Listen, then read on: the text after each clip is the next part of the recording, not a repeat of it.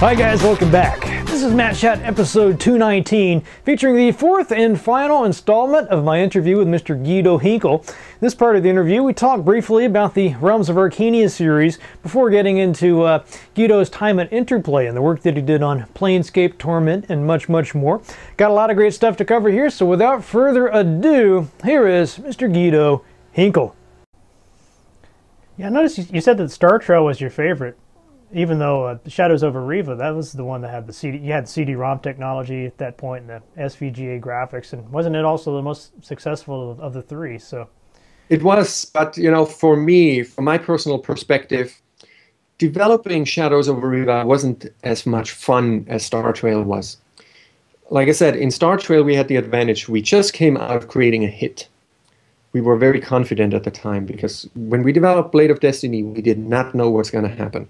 The game was completely self-funded, so we had a lot riding on it. There was a lot of fear, a lot of anxiety that came with it during the development. We really had to make sure we hit our deadlines, otherwise we're just toast because we run out of money.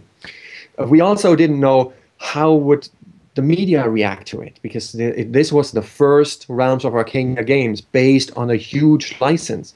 Will they like it, or will they just say, that was a complete disaster, you did not capture the essence of the game?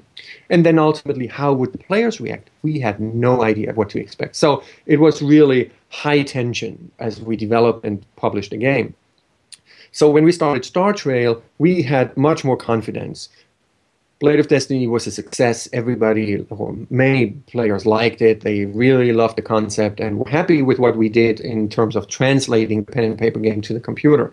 Media stood behind us and all that. So, you know, that just gives you a much stronger sense of accomplishment, that you can do it. You're not afraid anymore. So we went into that and said, okay, we have this game. Let's see what we can throw out and what we can improve. So we didn't have to build the core technology. We could focus on making it a better experience overall, which is always, you know, easier and probably more lighthearted when you do it than grinding out technology from the scratch. And I think that is why in retrospect, my bias on the Star Trail is it was just fun to develop. We had a great core team. You know, we had great people to work with. The game turned out exactly the way we wanted to.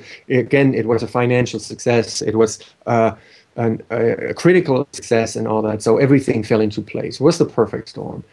When we started doing Shadows over Riva, it got to the point that things became a little repetitive. You started to get the sense of you're burning out, you know, you're exhausted. It's like the same thing again, you know, the same rules again, same game world again, the same engine again. And on top of that, we kind of felt locked down because the whole thing was conceptualized as a trilogy. We knew we have to make 3 games, and you cannot change technology halfway through the trilogy.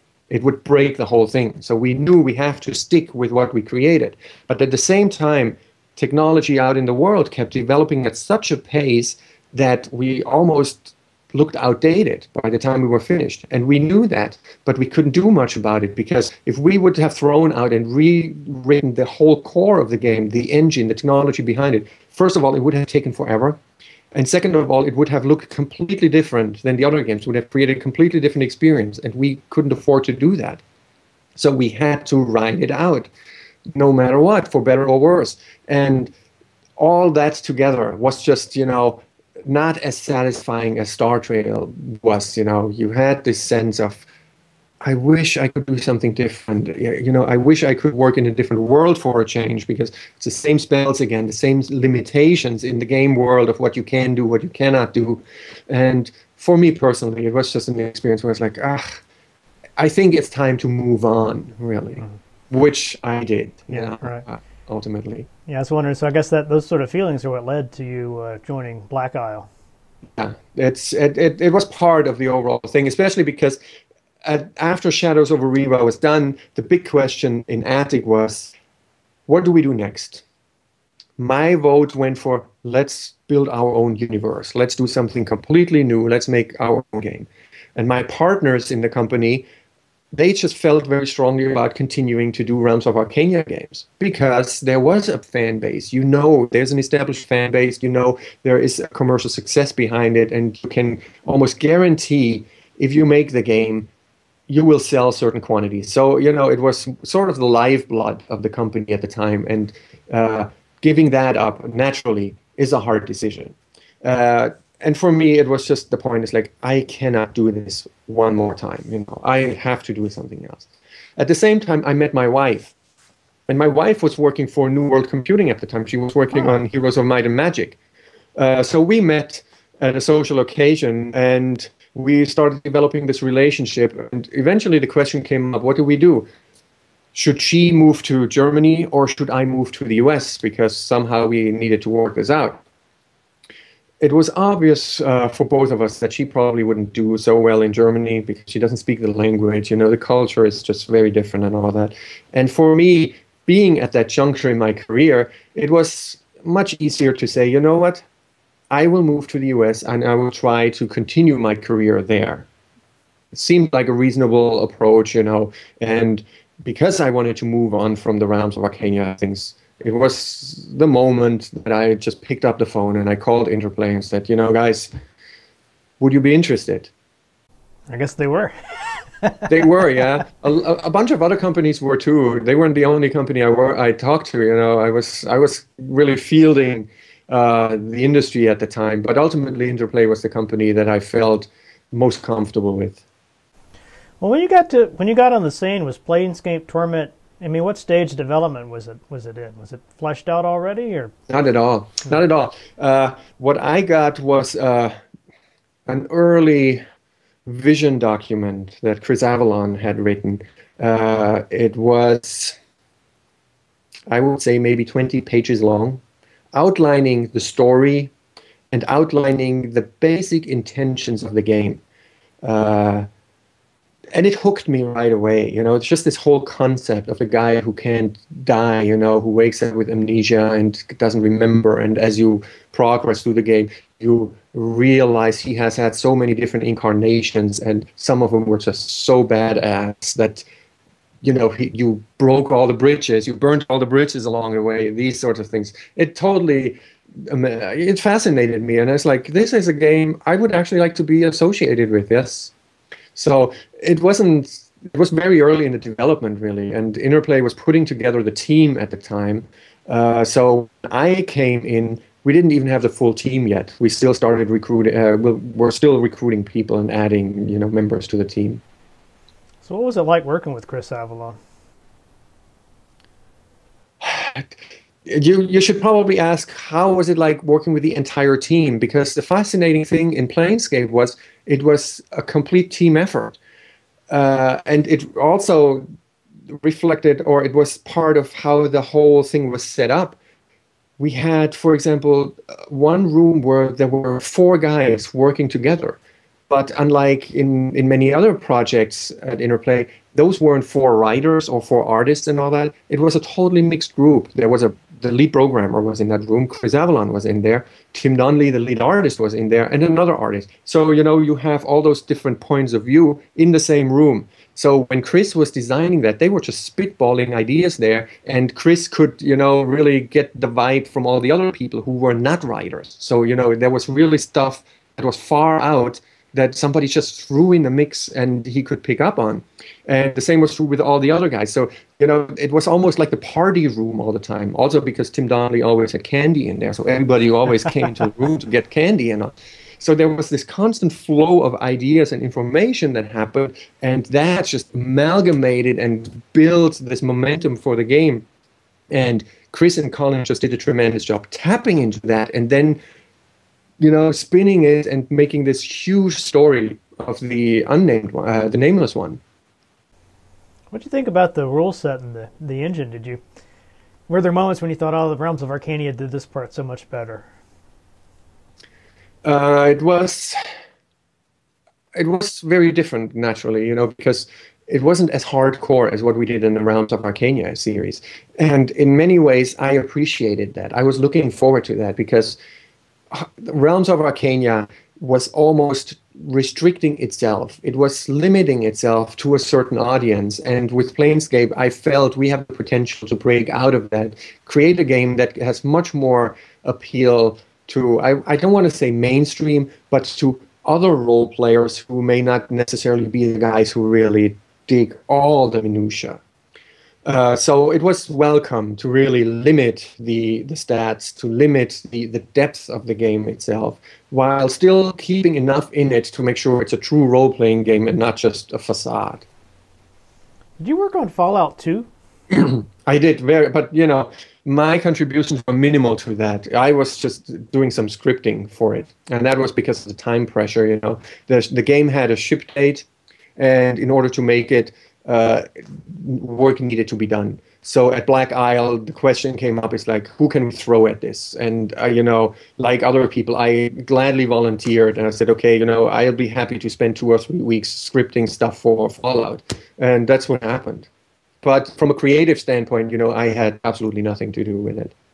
Is that true as well of Neverwinter Nights? Neverwinter Nights was a project that Interplay wanted me to produce in-house, because they were working with BioWare, obviously, to do it up in Canada, but they needed a producer in-house who keeps things flowing, who also created the liaison to BioWare at the time, who keeps the information flowing between different departments at Interplay, and the communication between Interplay and BioWare and all that.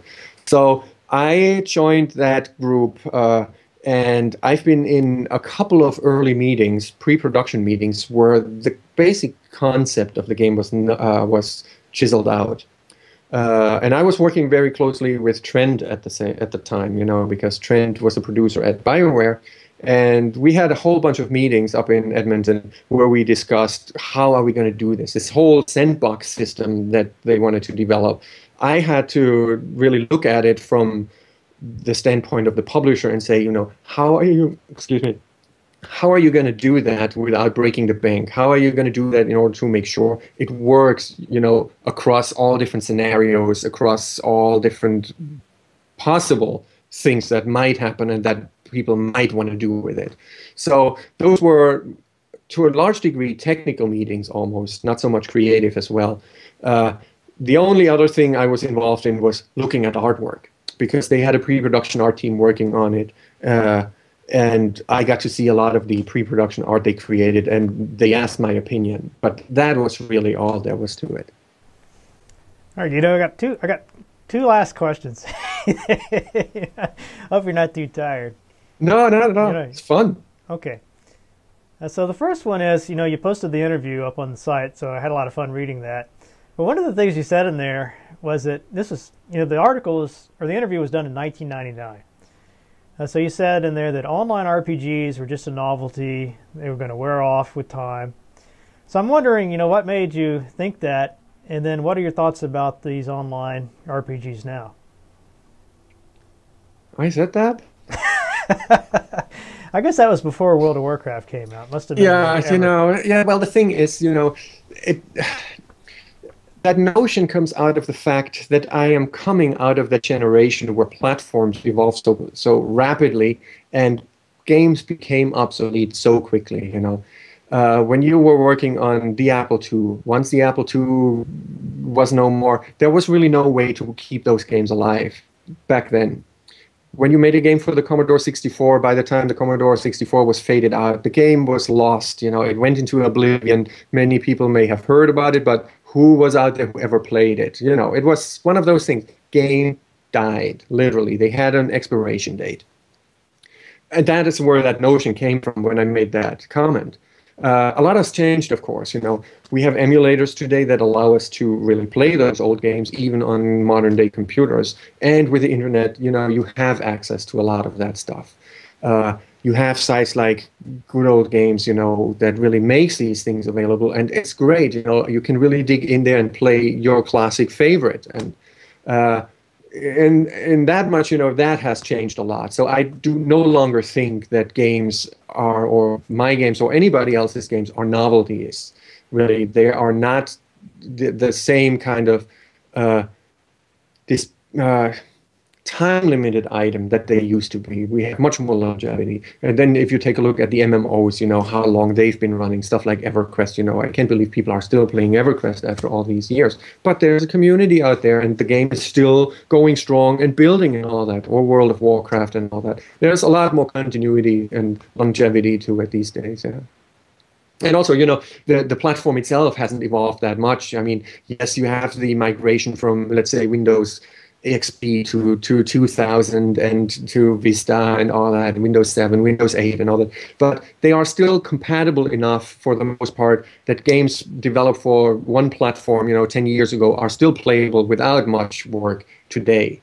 And some of them still look very, very playable and very gorgeous. It's not like the technology and the graphics and all that have outdated all that much. Compared to back in the days, you know, those were huge, giant leaps. You were working on one of these MMO RPGs for a while, right? An MMO, yes. Yeah, Squaresoft project? Yes, exactly. That was a project we did for Squaresoft. It was, funny enough, it was a superhero-themed game that we did back then. And it was with a group of people that came out of the EverQuest team. They had, after EverQuest was launched, they left Sony and EverQuest and wanted to start up their own company. So they approached me because they're local here, they're from the area. And they approached me and asked me if I would like to become part of it. And after a couple of meetings that we had and conversations just to make sure we're on the same wavelength and all that, I agreed. I said, okay, I'm going to join this project. And the company was called Amusement. So we started shopping around concepts for MMOs that we felt were very different than what EverQuest did, because we knew everybody's trying or is going to try to copy EverQuest because of its huge success, you know. So we said, if we do this, we want to go in a very different direction to make sure we create a game that is unique and finds its own place as opposed to being a Me Too game.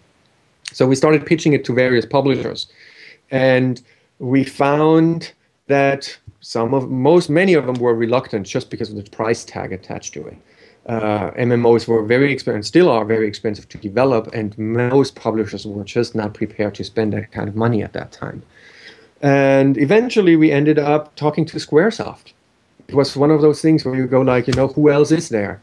And Squaresoft is in LA, so we said, let's drive up to LA, talk to them, see what they have to say. Squaresoft looked at the concept, and like I said, it was a superhero concept called Heroes versus Villains. And they looked at the concept, and immediately you could feel it was like something snapped. And they were like, this is cool, this is really good, because it works from what they can see, and it is so different from Final Fantasy that it would not compete with what they were doing, because they were building Final Fantasy Online at the same time. So the guys from LA said to us, we love the idea and all that. We have to go back to Tokyo and get approval for this, see what they have to say. So they flew us out to Tokyo to meet with the guys in headquarters, and we had this presentation where we talked to them and pitched the product and all, and it got greenlighted. And interestingly enough, especially for Japanese companies, it got instantly greenlit. We went into the meeting, made the pitch. They asked us to leave the room so we could talk. Half an hour later, they called us back in and said, okay, we're doing this. And that is almost unheard of with Japanese companies, because they usually need time to evaluate and reevaluate things and make sure the whole thing falls into place. So we had a green light, we had a budget, and we had our first check in the bank. So we started developing the game. And that was before League Justice. No, what was the other game? Not League of Legends. Was it League of Legends? There was this other superhero MMO. What is it, City of Heroes? City of Heroes, yeah. Exactly. That was before City of Heroes was announced or anything, so we did not copy the concept. So we started developing this concept of an MMO where you play a superhero and you can pick sides. You can play a hero or you could play a villain, and it's almost, you know, you against the world.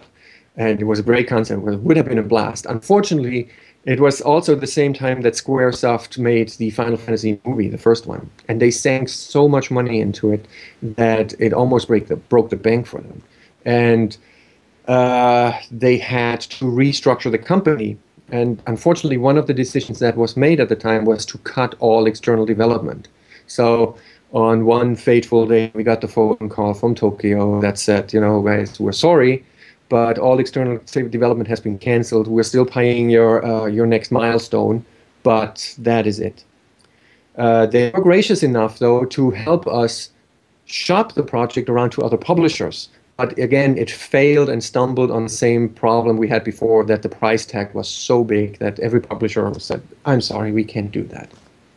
And, you know, interestingly enough, just because of work, in terms of work ethics, what really impressed me at the time was that Squaresoft, they did not only help us find publishers, they actually went into those meetings with us to speak up on our behalf, to say, you know, we love the project, we love those guys, we just can't do the project, we think it would be perfect for you. So they really went out of their way to help us find new publishers.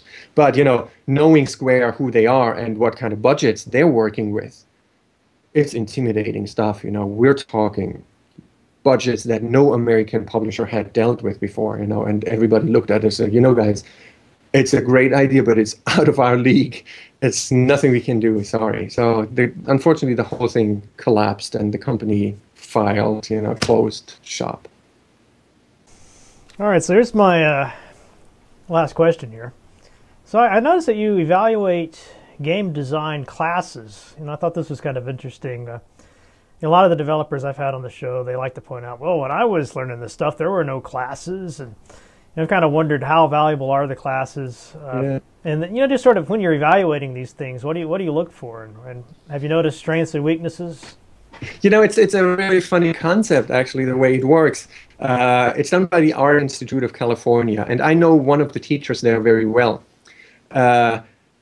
And he approached me at one point and said, you know, I'm having these game design classes, and I think what would really help those guys is to talk to people who really work in industry, to talk to people who they look up to people who have all this experience and, you know, can really help them, give them valuable feedback. So what he did was he set up, as part of the curriculum, he set them up as teams of 3 or 4 people, and they actually had to create a product pitch. So they had to design a vision document, a design document. They had to sort of create an early prototype, which they usually did in Macromedia, Flash, and stuff like that.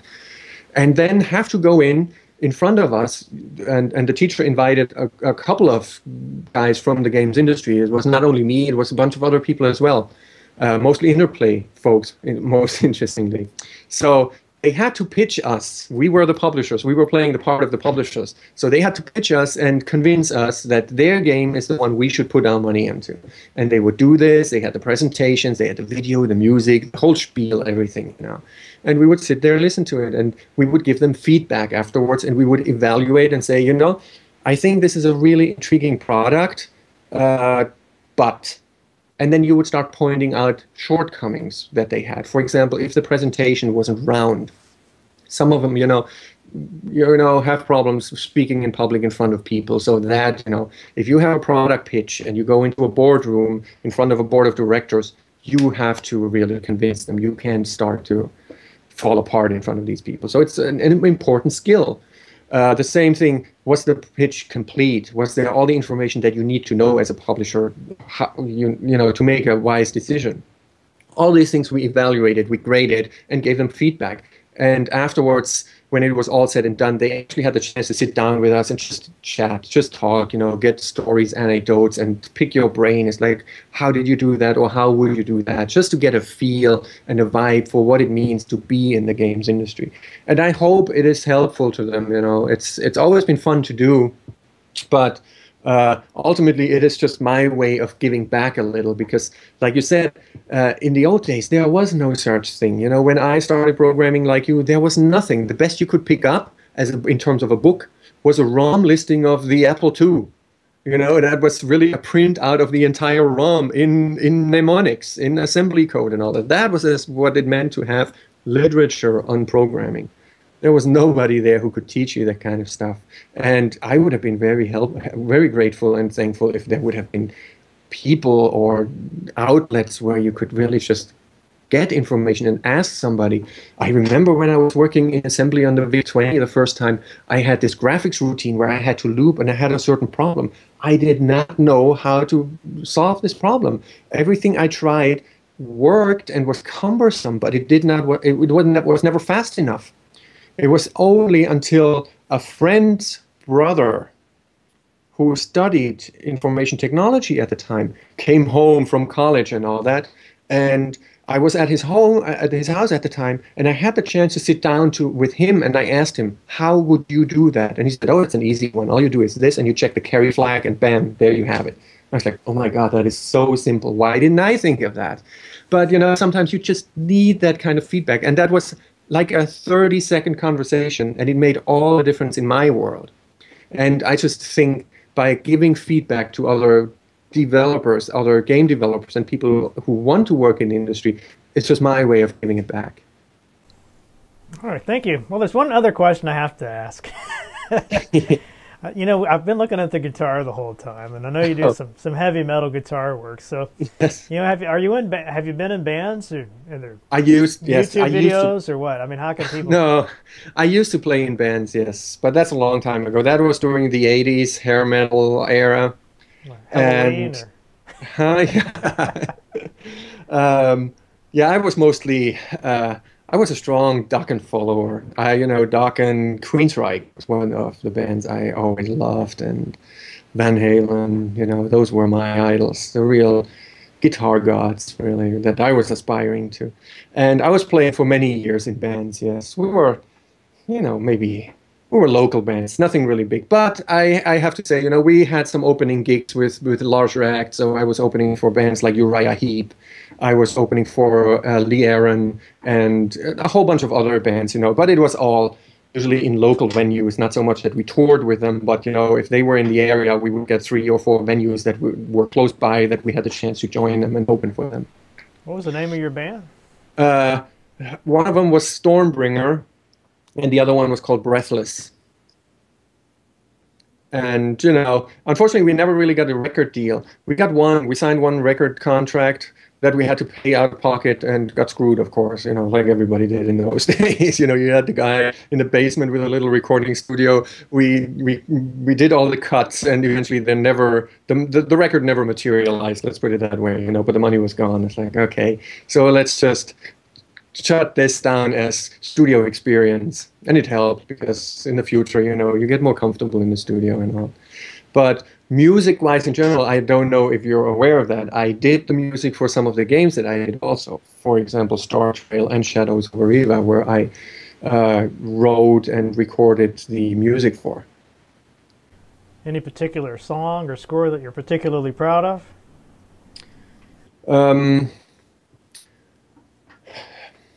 I like them all, even though, when I listen to them now, they are very dated. I mean, digital technology in those days was very limited, and we didn't have the budget to go the orchestra route that most, musicians go these days, because it was just not an option back in the day.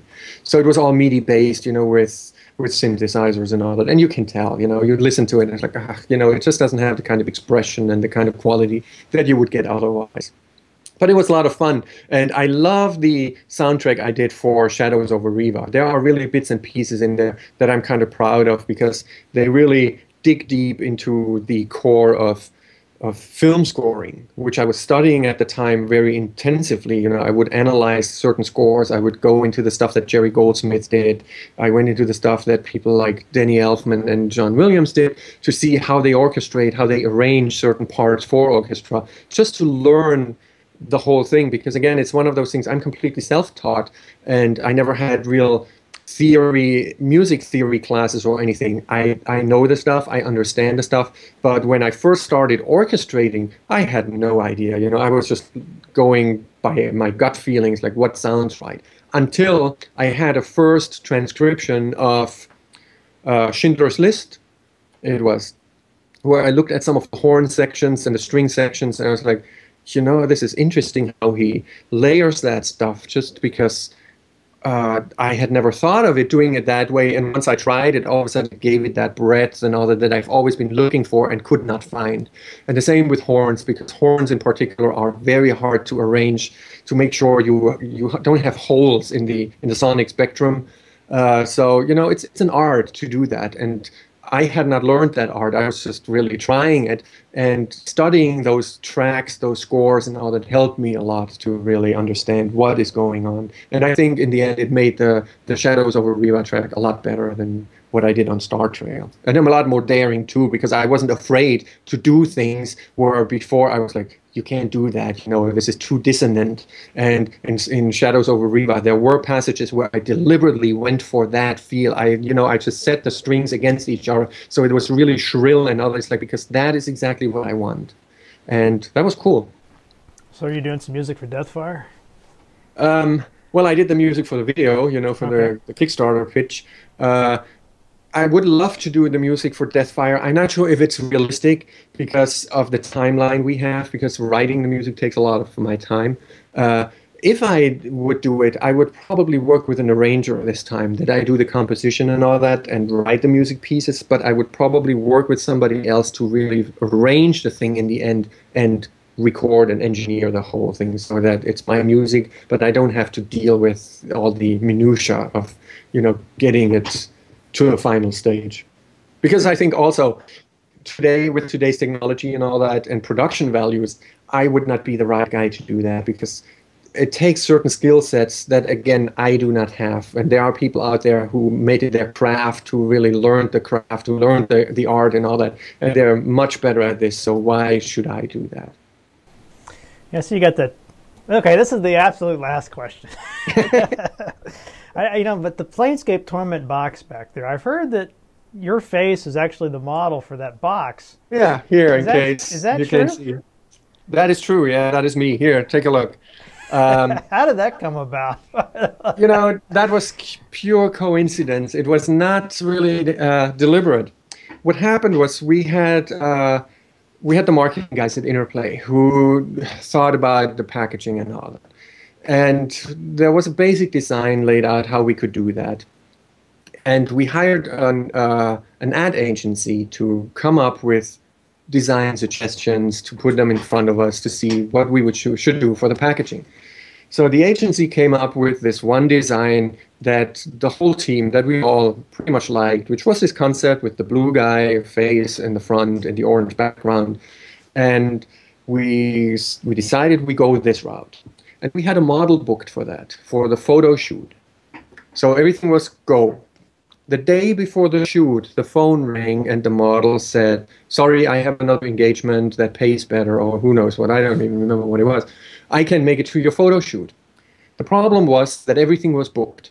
We booked a studio in Burbank, the Tom Berman Studios, which Tom Berman is a famous makeup artist for movies.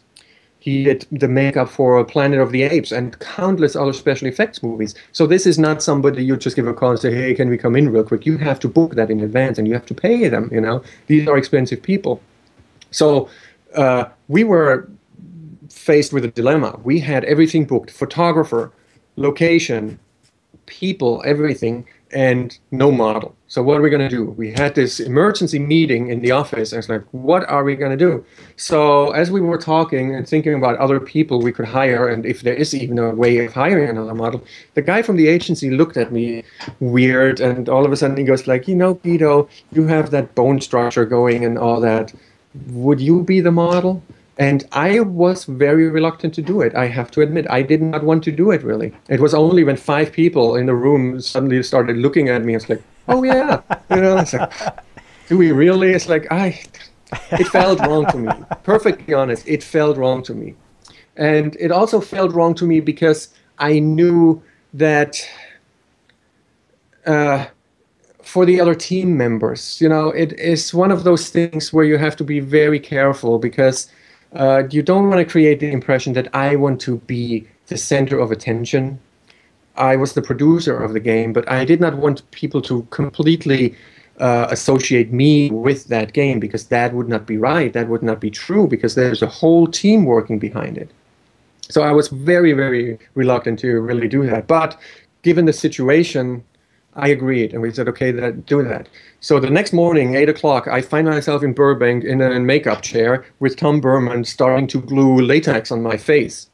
And she had all those bits and pieces, and he started gluing it on, and I kept watching in the mirror. I was like, this is bizarre. This is totally weird. And when he was finished, you know, you look at yourself and it's like, oh my God, you know, this is not me. But at the same time, it moves like yourself, and when you talk, your face moves and your lips move. It's like, it is me, but it's not me. You know, it's a really weird experience. It kind of felt like the Nameless one, I guess. Yeah, and he started painting the whole thing. You know, this was an amazing experience, really. And so we put the wig on and everything, and which I thought was kind of hokey, but hey, everybody told me once it's, you know, photographed and touched up, it's gonna work. You know, it's like, okay, fair enough. So we did the photo shoot, and I just sat there, looked in the camera, and we took about 100 pictures, and I still have all of them, you know. Took a whole slew of pictures, and eventually took the whole thing back off. And that was probably also a memorable part, because afterwards, after they put the solvent on to take all that glue off, my whole face was red for the entire day. I looked like Mr. Krabs, you know, like a lobster is like, totally red. So, but it was a truly memorable experience. Also, because I got to see Tom Berman's studio, his workshop, and he has all those props in there from the movies he was working on, and just to walk through there and see these things, it's like amazing, you know. These guys are just awesome. I couldn't even imagine, you know, doing stuff like that, because they even sculpt, you know, people like Tom, they sculpt the maquettes and all, they make those faces, and then they create the latex appliances for it and all that. They do this all themselves, and it's all artisanship, you know. This is a skill that they've done all their lives, and to see that like that it's all inspiring for me, really. Does it kind of freak you out to see your face on all those boxes for Planescape? Yeah, it is, you know. It's like, oh well, you know, there are really moments where I wish people would not pay attention to it so much, but you know, it is what it is. I didn't even know about it till I started researching for this interview. Oh, really? So. Yeah. All right, well, thank you very much for your time. Yeah, absolutely. It was fun. I loved it. Oh, definitely.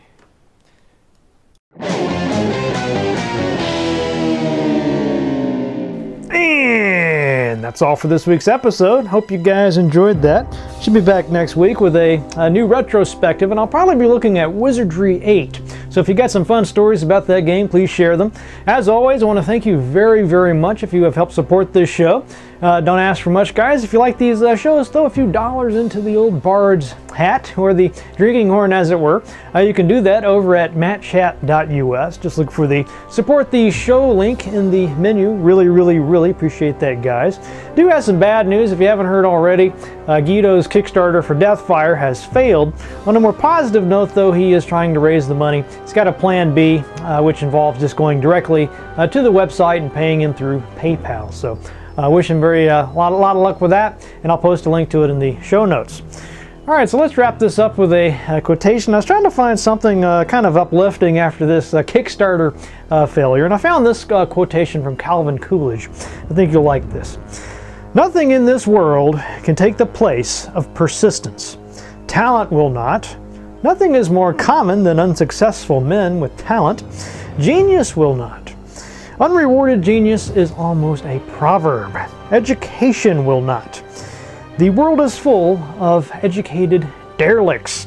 Persistence and determination alone are omnipotent. See you guys next week.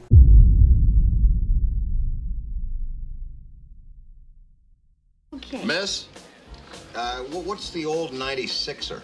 Oh, that's our world-famous Paul Bunyan's Blue Ox steak. It is a 96-ounce prime-aged beef steak. And if you or any member of your party orders the old 96er and finishes, everybody eats for free. Ah.